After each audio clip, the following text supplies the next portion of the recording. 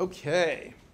Okay, first a bit of logistics. So this is actually going to be our last class day because a lot of people have said they find the being small group times really helpful, and that you guys are having a hard time meeting outside of class. And so I just figured, whatever, this is our last class, and you guys have next class period to finish up your final revisions on your case study. So last few things that are due. We have our scoop it stuff, right? But the last sort of big assignments are like that case study. Overall, give yourselves a hand. Everybody, all the case studies I looked at this weekend, way better than the first drafts of the first case study from several weeks ago. So thanks to everybody for putting in the time. I know sort of not all of us are used to doing PowerPoint posters and stuff like that, but hopefully you're finding it's easier for you to work on these things, and it's making a little more sense, and you're getting more confidence as we go forward. So overall, I was very happy with all the first drafts. So for the most part, just tighten it up a little more. And I try to put the comments, it was weird, but so in some cases, everybody in the group got the comments, and others, a few people didn't. So definitely, when we break today or on Wednesday, definitely make sure everybody in the group sees the comments that I typed in, and in the comment section in the grade book. They're not super extensive comments, but just I think not everybody got the comments, so that you guys know that. Okay, so so that's due Friday like regular, right? And this is just the same thing we're working on, just tightened up, maybe a little more cleaner with the references. Maybe a little more specific. Some people just said a big disaster or something. Let's put some numbers on that: size, people, cost, specifics, that kind of stuff. Also remember, when we cite stuff, it's author year. It's not Department of Defense or Red Cross. It's Red Cross 2021, right? And then we reference it in the literature cited section. Okay. All right. Then our last two new things that are due next Wednesday. So next Wednesday. So one is our field trip. Regrettably, we weren't able to go on our field trip I was trying to schedule. It just got too hard. We tried 4 different dates, and it just kept not working with our folks. So that's fine. It was never required. Attending the field trip was never required. This is essentially as our alternative assignment. And so basically, you guys are just going to propose a field trip that we could do that's vaguely nearby, right? Something about disasters. So all the stuff that we've been learning about could be wildfires, could be an earthquake, could be a flood, whatever. Propose a site nearby that a future class could go on, right? And so you're just going to tell me where that is, and then why it would be of interest to some future group of students to go see, and then what sort of key themes would we be that you've explored this semester would be tied in there, right? So this can be anywhere within an hour and a half drive of us. So there's nothing it doesn't have, so it cannot be CSUCI, but something outside of CSUCI. So it could be something in Thousand Oaks, it could be something in northern LA County, it could be something in southern Santa Barbara County, it's up to you guys, what you guys would think would be a fun one. So that's one. And then the other is a final assessment. So we don't have a final in this class, right? So this is sort of like our final. It's not a final, but it's sort of like, let's kind of synthesize our understanding of what we did. So what you're going to do is you're going to pick some place that you know well. Doesn't matter. Again, can't be CSUCI, can't be campus, but could be your home, could be your parents' home, could be a place where you work, could be a place where you recreate. It doesn't matter to me, but some place that you have some experience. So pick that place. And then you're going to tell me about it. Tell me about it in the context of our disaster class. So first, you're going to tell me what it is, but then there's 3 main parts. One part is, hey, what is the vulnerability of this place? What is the potential disaster that we think about in this place we worry about? This is particularly in the context of wildfires. So the prompt I give you is that tell me about what this would be. It could lead to other disasters, but the main prompt is about Santa Ana-driven wildfire. So pick your spot and say, how vulnerable is it to to a big conflagration that we seem to have more and more frequently here in Southern California? 2, what has been done in the recent past, so the last 5 years? Is there anything that's been done? So have folks cleared vegetation? Have people worked on evacuation plans? It's you're picking the spot. So there's a gazillion million possible things you could look at.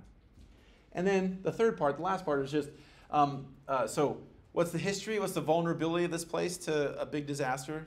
At least starting with a large-scale wildfire. Could lead to things other than wildfire, right? It could lead to a mudslide, could lead to other things. But start with that. Then, what have we done to try to minimize, to try to address that so far? And then the third part is, in the next few years, what could we do? We could, and bailing is not an option. Saying we're going to move out of the house, like that's not a good answer. But so how could we make this business? How could we make this home or area more resistant, more resilient to large scale disaster? And so the idea here is hopefully you're going to draw on various things we've talked about over the semester, right? The ideas, the themes. Maybe you want to speak to environmental justice issues. Maybe you want to speak to cost issues, all that kind of stuff. Does that make sense? So our final case study is due Friday. These two are due at 10 o'clock next Wednesday. Theoretically, our final time was on Monday, but I pushed it to Wednesday because our class is on Wednesday. Does that make sense? Similarly, if you guys are not sure about this, not sure about these guys, you can poke me, end of the week. It'll take you a few days, I'm sure, to start working on this. But you can poke me starting around Friday on Slack and say, hey, Dr. A, do you have 5 minutes to jump on real quick and just, I'm thinking about this. I want some feedback, right? Since it's due finals week and we're not together on finals week. So if I didn't say that, I'll say it again. We aren't physically meeting finals week, so we don't have to come together for a drop-off session. So this is all electronically submitted. Cool? Questions? All right, so case study, group assignment. These final two are individually done. Cool? All right. Okay, so what did we learn in disasters this semester? You guys tell me, what was one of the most, or some of the most surprising things that you learned, or interesting things that you guys learned so far? We discussed, we read, we did whatever.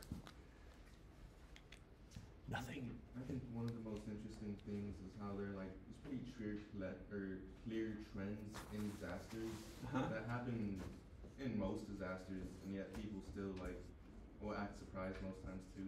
It's like the kind of unrecognized trends, but they're pretty consistent. Yeah. So the big patterns, the things that seem to happen, at least in the broad strokes. I mean, the individual site is always different. The individual magnitude is always a little bit different. But the broad patterns, Jonathan is saying, seem to be repeated and repeated over again. Whether it's an earthquake over there or a hurricane over there. Good. So there's some predictability here, at least in the big picture. Great. What else? What else are some things you guys were surprised to learn about or found interesting? How disorganized the responses can be to disasters. I was assumed with FEMA, and it was pretty clear cut, but it's not. Yeah, good. So yes, so we obviously as the event unfolds, there's chaos because there's wind blowing or people afraid of getting burned, and there's that level of chaos. But maybe even surprising that after that immediate, proximate disaster happens, the recovery period or the response is not always particularly organized, right? And that almost always it defaults back to, or at least a significant proportion falls onto the shoulders of the local folks, right? Hopefully we have good government, regional, national, whatever support, but you need to be resilient in your neighborhood with your family and all that kind of stuff. And so while we don't focus on that in this class, a fantastic thing for you guys to think about is to do some community disaster planning, right? And so there are courses offered by the County of Ventura. There are courses, workshops, and things offered by cities and nonprofits. Fantastic idea for you guys, this summer to maybe think about signing up for one of those courses, right? Not that it's not like a certification you have to do A, B, C, or D, but definitely it gives you more confidence when you get into some of the specifics of preparing your particular home or work for disasters. So good. Okay, great. So we have the trends are pretty broad stroke, are pretty similar. That oftentimes especially the early parts of the recovery can be disorganized and a bit chaotic. What else? I think for me the most surprising is like how common they are. I feel like I maybe just living in a How common the disasters are. Yeah. Yeah. Just a total. Yeah. So I mean we just take it from our Scoop It, right? So our Scoop It site just every week, even though you guys don't have to post about a specific thing that's happening that day or that week. Frequently it's, oh my God, the floods in Africa, or earthquake in the Middle East, or whatever. It's just we are a big planet, and this is a dynamic planet, and there are storms and ground shakes and that stuff going on nonstop. Yeah, good. What else? Chris? The public doesn't like the big cost. Worried about Yeah. So the cost of these things is always a big part of the story. Yes, it's interesting. So we don't like to pay the big cost, but we also seem to frequently not want to do the investment ahead of time, which would dramatically reduce the cost of it's way better to have an ounce of prevention than to go to the hospital and get recovered after. But yeah, good. And somebody else had a hand up. Yeah, Hunter. It's also pretty interesting how everything can be politicized. Yeah, unfortunately, yeah. So the notion of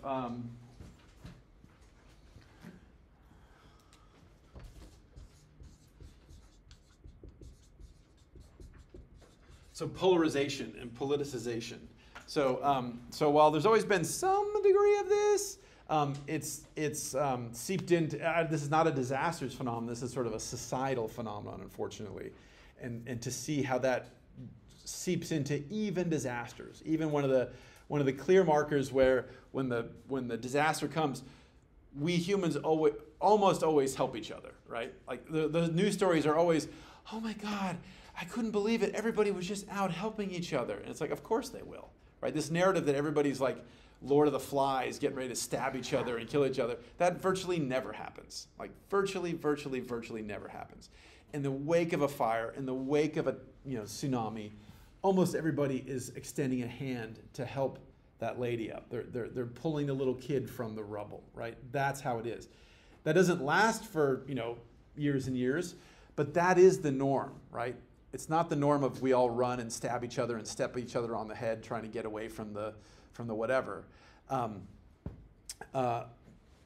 And so we used to have this degree of unanimity, right? We'll just speak for the U.S. We used to have this we're all together. Oh my gosh, these poor folks, their houses got burned down. Oh my God, these poor folks, their farm got flooded. And it was like, let's get these folks some help. Unfortunately now, increasingly, it's like, well, I don't know. We got to talk about this bill. I don't know. I want to get this thing and that. And so that has seeped into this world as well. Good. Other themes or other things you guys found surprising or interesting from this semester's stuff?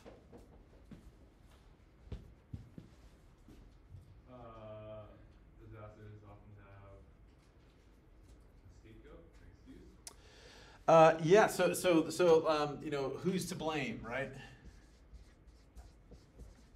Is a big one. So clearly, it was this one person or this one agency or this one industry or whatever is the vast majority of the blame. Sometimes that's the case, but more often than not, it's a more systemic failure when we see problems. But we definitely are always really anxious to find that one person, particularly in the very immediate wake or as the disaster is unfolding, which we already know is chaotic and difficult, just in the ideal sense. But like, oh my gosh, that guy didn't go and knock on that fifth house and get that person out. What a jerk, that kind of thing. John. I don't know if it's ignorance or laziness, but it seems like everything we've looked at for disasters, there's always something beforehand for preventative, and then the people just kind of like ignore it or don't do what's necessary. And so it ends up that it could be less worse, but it ends up still happening. Yeah. So the idea of, again, as we saw this from some of our rhetorical analysis, but everybody could not imagine this could ever happen. Who could have believed, oh, this is like a disaster movie, right? All those types of descriptors. I don't know. I see this stuff in the newspaper all the time, right? And the classic one, I think, as I mentioned to you guys, but when we were in my lecture on hurricanes, one of my friends from graduate school was from New Orleans, and in the 90s, he was like, hey man, you gotta come visit. I'm like, oh yeah, I'll come visit. He's like, no, you gotta come visit like now. I was like, oh, why, what is it? And he said, because the next hurricane that hits this town is gonna screw this place up. It's not gonna respond well. It's gonna be, right? And so it wasn't like no one understood this. It wasn't like no one was sounding warnings. But the fact remains that's still on us as folks that have taken the time to sort of think about these things, to try to be even better communicators to our friends, our family, the community.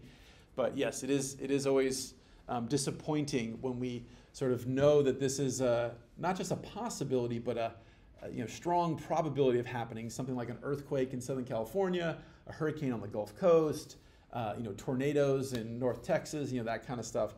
That people aren't prepared. Good. Any other themes? Are there any other things that you guys found particularly interesting or surprising this semester? The change in legislation post-disaster about how certain communities kind of learn from their mistakes and come through new building regulations or new engineering to help mitigate potential problems.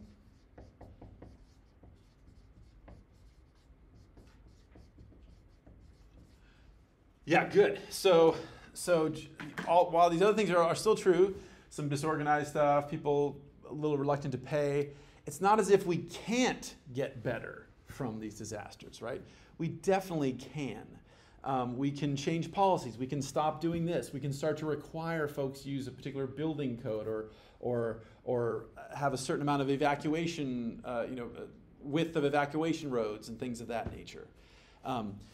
What we've seen, for example, in the Turkey earthquake earlier this year was they have some of the best earthquake building codes, regulations in the world. The problem is there's essentially zero enforcement and massive corruption. So even though they have these fantastic policies that have been put in place because they've had historic problems, the second part of that is we have to enforce these rules and these policies and these regulations. Otherwise, it doesn't, it doesn't do anything to help the people. But good. Any other ones? Any other ones you guys were thinking back on?